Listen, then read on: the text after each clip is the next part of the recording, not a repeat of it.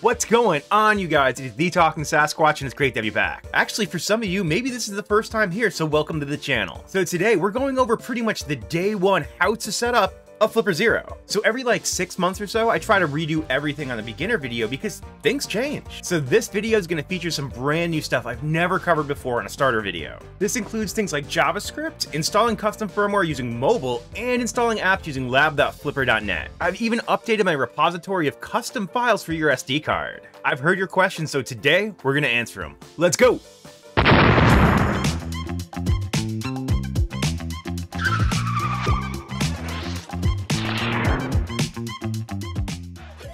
Alright, so first things first, if you got one of these, you're gonna need one of these, an SD card. I've got this super sick 64 gig SD card I got from Rabbit Labs. Now, do you need a 64 gig SD card? Absolutely not. It's completely overkill, but since the great folks over at Rabbit Labs sent one over, that's what I like to use, because I love supporting those guys. Now, really, you only need like a 16 gig SD card at most. There's not a lot of stuff you really got to put onto this thing. Just make sure you get one from a reputable company. Don't get one from AliExpress or anything because you could get some knockoffs and there have been problems. So yeah, we can just go ahead and take our SD card and plug it directly into the Flipper. Keeping in mind that it goes kind of shiny side up, so this way. And then we're going to take that and just pop it in and make sure it's pushed in all the way. Helps to have a little fingernail, but yeah, make sure it's flush. If you did it properly, you'll see the screen that says all data will be saved to the SD card. Awesome. All right, so once you have the SD card inserted, what you have to do is update the firmware. Now, there are a ton of different ways to do this. I'm going to show you how to do it on mobile, desktop, and even on the Flipper itself. But the first way we're going to do it is going to be on desktop. So take your Flipper and then plug it into a USB-C cable. Now, it's super important to note is that not every USB-C cable carries data. Some of them are just power only, and if that's the case, it's not going to work for what we're trying to do here. If you have any question whatsoever whether or not your cable carries data, just use the one that came with the Flipper, because that one works every time. And before we get into things too far, please make sure to subscribe. I know you may not even think about it. I might pop up in your feed, but it helps me out a ton. So just click that subscribe button. It means everything. All right, now that we're plugged in, let's go down to the desktop and get this thing done. All right, so we're going to start off on the official Flipper Zero website, flipperzero.1. From here, all you got to do is click on downloads, and then you'll see update via PC. So you can click on download for Windows. There's also Mac and Linux. Easy stuff there. Download it, pops up on our desktop, and just install it. I've already done this, so I don't need to install over anything, but it's that simple. So quick housekeeping, we'll delete this and close this window, then we'll just open up QFlipper. And with any luck, it'll connect, and voila! Now, QFlipper is a great program, not just for installing firmware, but also for managing the assets on the SD card. This is going to be the main way of, pulling files on and off of your Flipper. But let's get to updating for now. Now, there are multiple versions of pretty much any firmware. Official firmware, custom firmware, all of them do the same thing.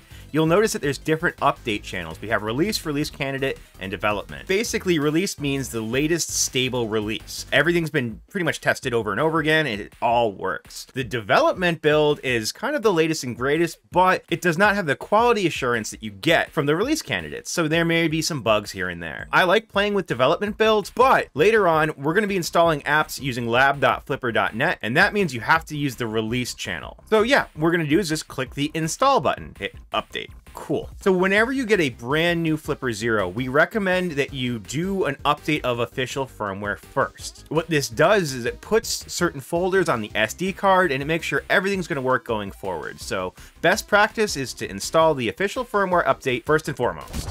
Now, while that's installing, let's talk about custom firmware, because everybody always has questions about it. Now, custom firmwares basically add additional features to the Flipper Zero, more apps, more files, and in some cases, completely different menu structures. Now, what's cool with that is it lets other developers pretty much put their own touch on the Flipper Zero and unlock some completely different possibilities. Now, we typically recommend that you at least use the official firmware for a while, just to kind of get used to it, figure out how everything works, so that when you do install custom firmware, you'll know the difference. And then people always ask me, what's the best custom firmware? Now, that question is virtually impossible. I'm personally using Momentum custom firmware at the moment, but it's like asking somebody what's the best car. It's a super subjective question, so try them all, see what you like. There's no harm in it. You can flash back and forth as many times as you want to, super quick, super easy. Hey, and it looks like we're done already. Fantastic. So from here, if you were to say want to install custom firmware, let me show you kind of the most basic way of installing custom firmware. So this is pretty much how we did everything back before we had all the web flashers, and I'll show you those later, but I think it's important to show you how to install things the old-fashioned way. So today for custom firmware, I'm going to be installing Momentum custom firmware. Those guys over there are awesome. The devs are great. Also, make sure to give them a star on GitHub. Those guys definitely deserve it. So all we're gonna do is actually scroll down until we get to the releases. Click on the releases, and then we're going to download the QFlipper package right here. It's the TGZ. Go ahead and download that to our desktop, and then we can install it no problem. If we fire back up to QFlipper right here, we can go to install from file, and then select that file right there. And then it's gonna install it from file. It's that easy. Now I'm gonna install this using the web flasher later, so I'm gonna hit cancel, but let me show you one other cool way to do this. If we go into the SD card right here, there's a folder called update. If there's not, you can just make a folder called update. It doesn't matter. And then yeah, you can see all the different custom firmwares I already have on my flipper. So all you have to do is drag and drop into this folder, upload. It says it's too large. It always says it's too large. Nobody cares. It's fine. And just give it a second. It'll get itself uploaded. There we go, and we're done. So from here, what we can do, if we press the little I button again, is we can control the flipper directly in QFlipper. So if you press down, it's going to open up what's known as the browser. If you press over, there we go. Now you can see all of the folders and files inside the SD card itself. If we open the update folder, all we have to do is go to any of these folders. I've got way too many in here. And if we navigate down to this update file, run an app, and this will update to whatever firmware you want. So now you can flash between different custom firmwares on the go. Super, super cool. So let's go ahead and back out of this because we don't want to install that right now. But what we do want to do is make sure that we have our Bluetooth enabled, because I'm going to show you how to install custom firmware or normal firmware directly on your phone. So let's go into settings down here and make sure that we have Bluetooth enabled. So here's Bluetooth, and turn that on. Very important. And we can back out here, and yeah, we're ready to get to mobile. All right, so from there, all you gotta do is download the QFlipper app. I mean, it works for Android, iOS, it's really easy, and then pair your flipper to it. Super simple, just follow the instructions. Okay, so this is what everything looks like right here. You can see that I have no updates because we just updated it, but you also have the option of installing a custom firmware, which is really cool. If we click on the update channel, we can change from release to custom. Super simple, super easy. Now, where do you get the custom firmware from? The same place it was last time. So if we hop on over to Momentum's GitHub, if you scroll all the way down to the bottom, too far, most of the way down to the bottom, you'll see releases. If you click on releases, just like we did on PC, you can go and download the QFlipper package, the TZG. The TGZ. I said it right. It already says I have it downloaded, no problem. But yeah, if you want to install that way, it's super simple. Let's pull the app back up, because you'll also notice that there is a hub down here. It's not the hub you're thinking of. Get your mind out of the gutter. Here we have the custom app hub. So with that, if we open that, we can install all sorts of great applications directly from the phone. Now, I could show you how to use it on the phone, but it's small and kind of clunky. I'll show you how to do it on the desktop. So let's go back. All right, so now that we're back down on the desktop, we're gonna go ahead and close QFlipper, very important. Using lab.flipper.net or using any of the web flashes for custom firmware, if you have QFlipper open, it's not gonna work, so close it. So here we are over in lab.flipper.net, another extremely good resource. So if you've never been there before, check it out, it's a lot of fun. And you can actually install firmware directly from here. We have the same thing, release candidate, development. But what I'm here to show you is actually the App Store. So the App Store, whatever we're calling it, it has apps in it. So this is where you can download all of the cool apps that are for the Flipper Zero.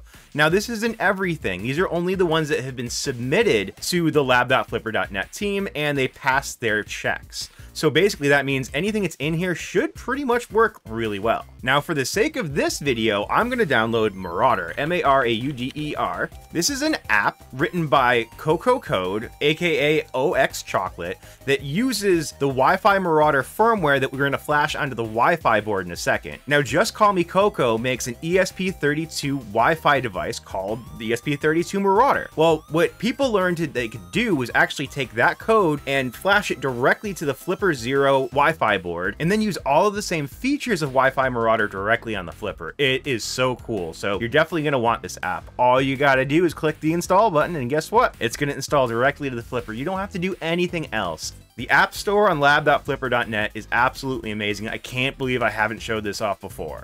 I highly recommend just going through and checking out all the cool apps in there. They have little categories. You can go through games. I mean, just go nuts with this. Install anything you want to, keeping in mind that all these files are super small. So even if you only have a 16 gig SD card, you could probably install everything on here and still have more space. All right, from here, what I'm going to do is I'm actually going to show you how to install custom firmware using a web flasher, which is by far the easiest way to do it. So make sure you close lab.flipper.net. Can't have two of these things open at the same time, and mosey on over to momentum-fw.dev. Right up here on top, you can click the install button. Also, hop into their Discord. There's a bunch of amazing people there. I am Yapper. Don't let anybody convince you otherwise.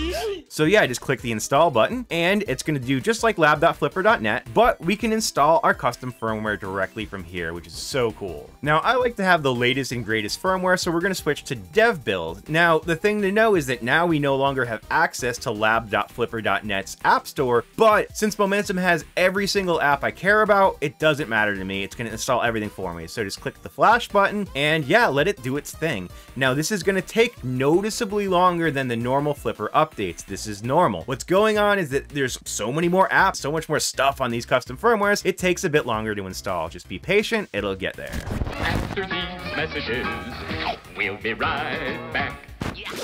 Hey, would you have a look at that? It's done already. It's that simple. It's that easy. And actually, if we close this and then reopen QFlipper, you can actually see for yourself how much different this actually is. So yeah, we'll click the button and yeah, now we have the brand new Momentum firmware. So one of the cool things about all the custom firmware is it's a great way of basically showing a little bit of different personality. You'll notice all the way down to the menus, there's so many cool different things. Actually, they added their own little custom settings right here. You can change the interface. Like, look, if I go to graphics, I can change it from Momentum to Watchdogs. So if we do that and just go back out of here, we'll notice that everything's different. The animations are different. They even changed the fonts up here. Super cool. I happen to like the default one. So let's go back over to our Momentum settings, interface, graphics. We're going to switch back over to Momentum. Bam. Reloading asset pack, we're back here. Huge shout out to Curanons for making all these amazing assets. I mean, check us out. This is so cool. And that's Yapper, which is me. Man, I love me a web flasher. It makes things so easy. Almost as easy as this segue to today's sponsor, PCBWay. Ever wonder where all these crazy add-on GPIO boards come from? Well, it all starts off with an idea and a design. And that's where PCBWay comes in. They'll take your idea and your design and make it a reality. Not only that, but they will take care of you every step along the way, making sure it's as easy as possible for you to make any great creation. They can help you with PCB design, assembly, CNC machining, 3D printing, sheet metal fabricating. They do so much cool stuff. And beyond that too, they have an entire module store full of super cool stuff. I've been recently getting into LoRa for long-range communications, and they've got a whole bunch of great modules right on the store. Those guys have been nothing but fantastic on every single project that I've worked with them on. So head on over to PCBWay.com to get a free instant quote.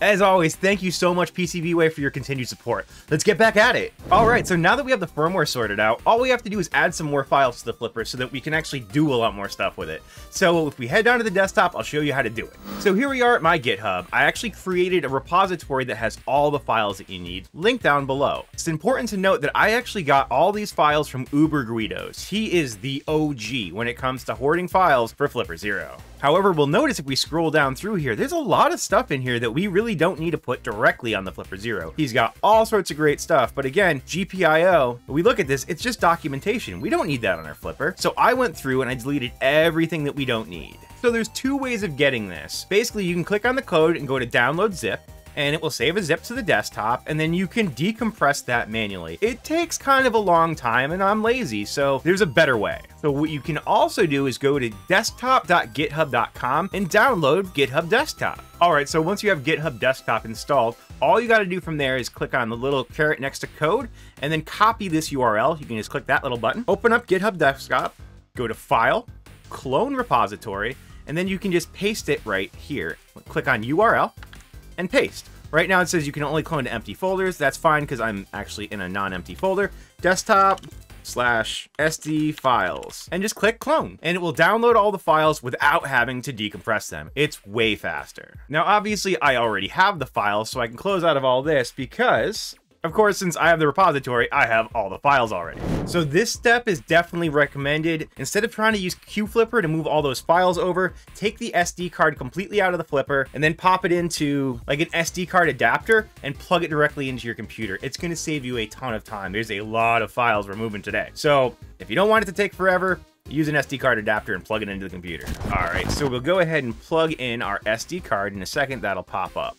Here we are. Now I happen to have a lot of stuff on the SD card already of this flipper. If you don't see all these files on there, don't worry, you don't need to. I've got, again, a bit of a mess. So all we're gonna do is click on all these files. We don't need .git. We don't need any of these down here. We're gonna take that, drag and drop into an empty space. Don't do it into a folder, do it into an empty space. And yeah, it should start moving all of our folders over. Just give it some time. It'll do everything on its own. Now for the sake of this video, I'm not gonna wait 24 minutes for all of this to get done. You should do this if you wanna have everything. I'm talking all of the IR remotes, all of the sub-gigahertz commands, all this cool stuff. I'll show you how it works, but I'm not gonna wait the 24 minutes. You can do that on your own. All right, so now that we got all our files going, all we gotta do is take our flipper and put our SD card back in it.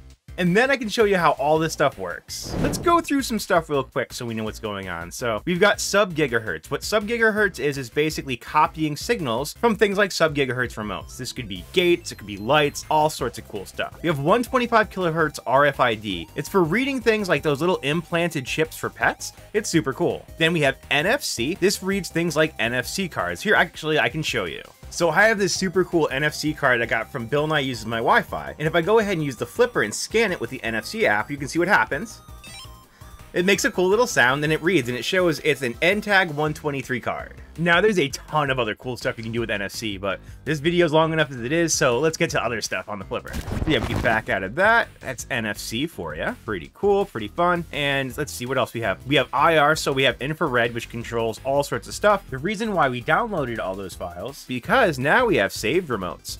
So there's a bunch of stuff in here. This is just the ones that I added manually, but yeah, you can control a lot of stuff. Be super careful. Don't use this on the projectors at school. You will get expelled.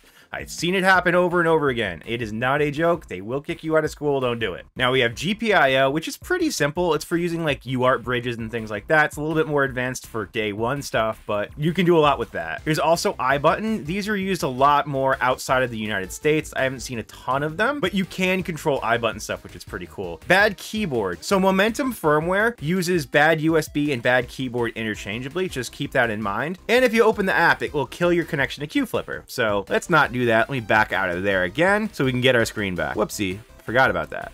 Hey, we're back and we have mail. What does that mean? We've leveled up. That's awesome. That's actually really fun to get to show you. New level, okay.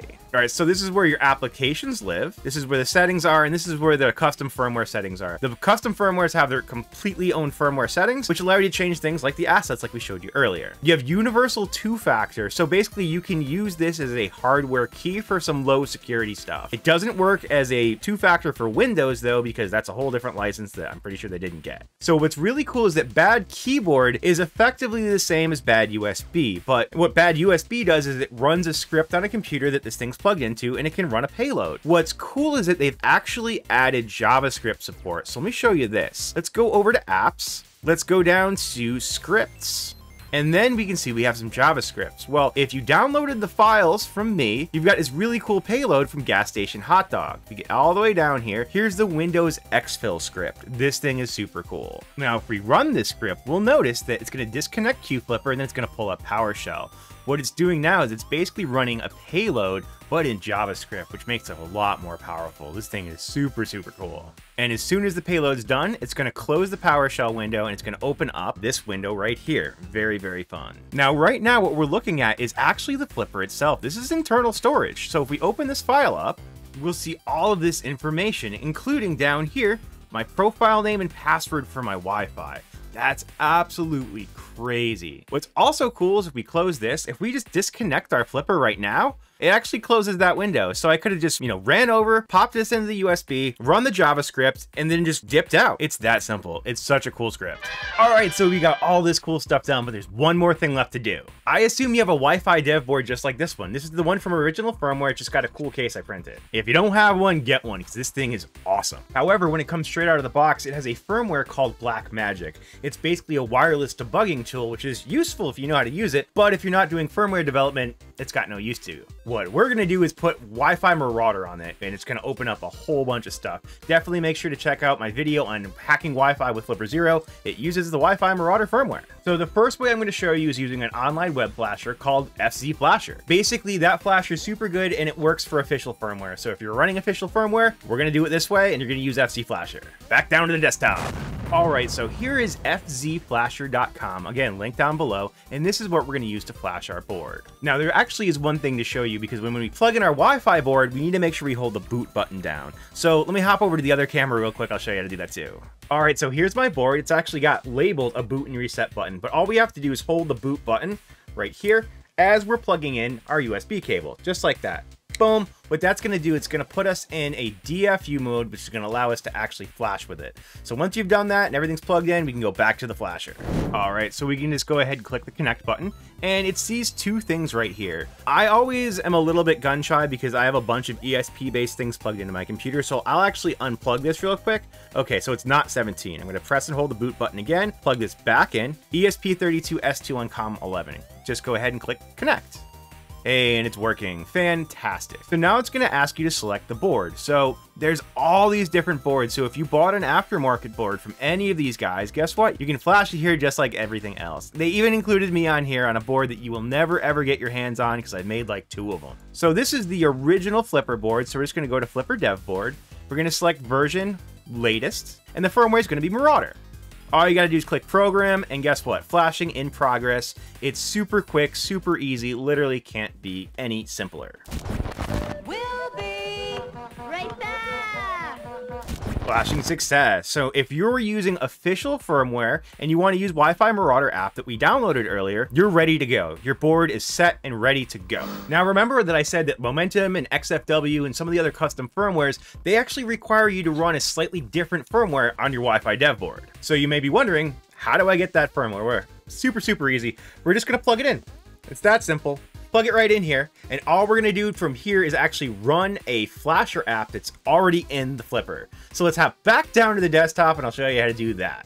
Here we are back down on QFlipper. So we're gonna go ahead and open up apps, and then it's under GPIO, and then we're gonna go down to ESP Flasher. Now this is a special flasher that's gonna flash a special version of the firmware that's gonna work specifically for Momentum. So we're gonna go ahead and flash, and you don't have to do anything. You don't even have to press a button. This thing's super simple and easy. I love it. 1 week later. And we're done already. If you see this failed to mount SD card not supported, do not worry about that whatsoever. It happens every time you install it. Basically, it just means that my Wi-Fi board does not have an SD card installed to it, which it doesn't. However, it's just going to save the files directly to the Flipper Zero's SD card, so you don't have to worry about it. So we're going to find out if this thing works. So all we're going to do is go back here, and then we can go down, whoops, go back again, go down to Wi-Fi, and we're going to find ESP32 Marauder. Here's Wi-Fi and Wi-Fi Marauder. Make sure you're running the Wi-Fi Marauder for ESP32, not for Mayhem. Mayhem's a different board. So if we open this up and just go to scan, we should start seeing access points pop up. Boom, it's working just fine. Everything's working. Quit out of this. Now, if you want to learn more about the Marauder app, I've got a video specifically on Marauder, and I also have, as I mentioned before, my video on hacking Wi-Fi passwords with the Flipper Zero. It's got way more information that we don't need to go over right now. Man, that seems like kind of a lot, but that's all you need to know to get the Flipper Zero up and running. But now you've got all the tools you'll need to get started with Flipper Zero. Plus, now you can flash firmwares on the go and do pretty much anything you want. Are there any other topics you want me to cover? Leave a comment down below. As always, thank you so much for watching. Please make sure to like, comment, subscribe. It helps me out a ton. You guys are the best. We'll catch you next time.